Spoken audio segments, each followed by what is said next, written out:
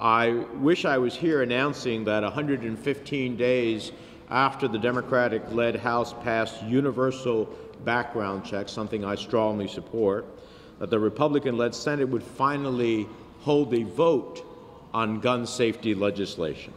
That's how democracy is supposed to work. When poll after poll shows that the vast majority of Americans support universal background checks, both chambers of Congress should act. But that's not what's happening in Washington today. Too many lawmakers still fear the NRA. In 115 days that Senate Republicans have sat on the House-passed legislation, an estimated 11,500 more Americans have died of gunshot wounds.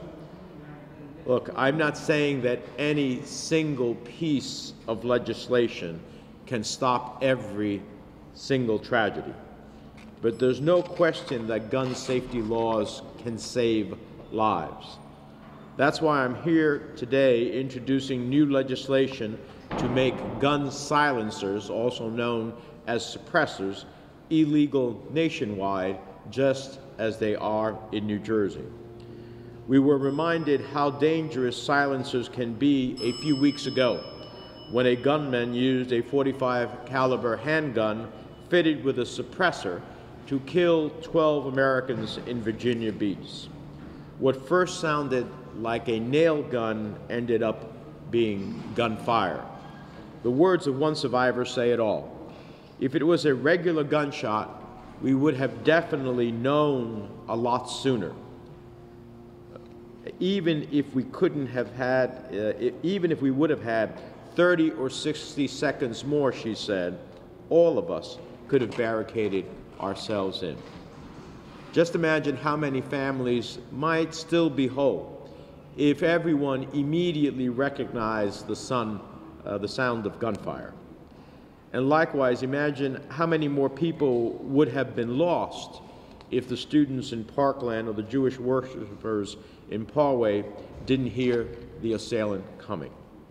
Virginia Beach isn't the first time that gun silencers have made news. In 2011, an Ohio man shot a co-worker in an office, and believe it or not, no one even noticed. His colleagues initially thought he had a heart attack. Law enforcement later surmised he was shot by someone using a silencer. In 2013, a former Los Angeles police officer killed 4 people and wounded 3 others in the span of 9 days. Investigators later determined the shootings went unreported simply because no one heard them. The NRA wants you to believe that silencers are necessary to protect the hearing of gun owners. But not even the United States military relies on silencers to protect our soldiers' hearing. Our military reserves silencers for stealth operations, like when SEAL Team 6 crept into the compound of Osama bin Laden. So if traditional hearing protection is good enough for the ears of American soldiers in combat abroad, I say it's good enough to protect recreational gun owners here at home. It's time to set aside the gun lobby spin and NRA talking points, because here's the truth. For those in the business of making and selling guns and accessories, silencers are a growing moneymaker. Back in 2010, there were just over 285,000 registered silencers in the United States. As of February of 2018, 8 years later, there were nearly 1.5 million silencers. We know because current law requires all silencers to be registered. It's unconscionable that despite opposition from many law enforcement groups, some far-right legislators continue to propose loosening regulations on silencers. Silencers undermine public safety. They undermine the ability of law enforcement to do their jobs, and they undermine the ability of Americans in the midst of mass shootings to survive.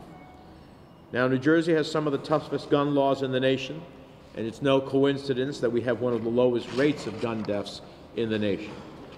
But as the mayor can tell you, Chief Coley and others, that there isn't a moment, sometime, someplace, somewhere in our state or in our nation, that doesn't involve firearms illegally licensed in New Jersey, but guns trafficked in from states with laxer gun laws like Pennsylvania or Virginia. That's why even with silencers banned in New Jersey, our officers continue to confiscate these tools of death across our state. Clearly, we need a national response. That's why today I am announcing legislation, the Help Empower Americans to Respond Act, or the HERE Act.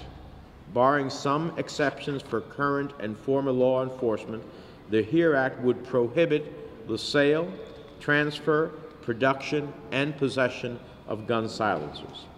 Using burn JAG grants, my bill authorizes a buyback program for silencers and gives individuals 90 days to comply. The courts largely agree that gun silencers have little to do with the Second Amendment. Just this month, the Supreme Court of the United States refused to hear a challenge against a lower court ruling that upheld silencer regulations because they are not, and I quote, bearable arms, according to the court.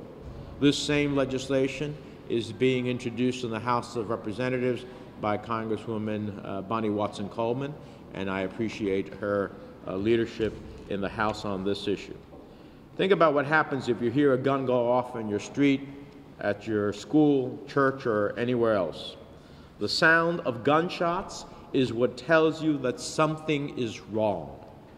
It's not a nail gun, it's not fireworks, it's not just another drill.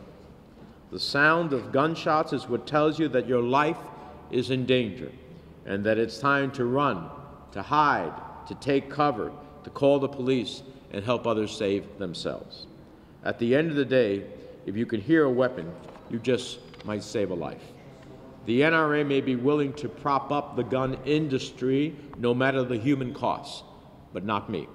No one needs a silencer to defend themselves or their home, but everyone needs to be able to hear when their lives are in danger. And that's why I'm introducing the HERE Act.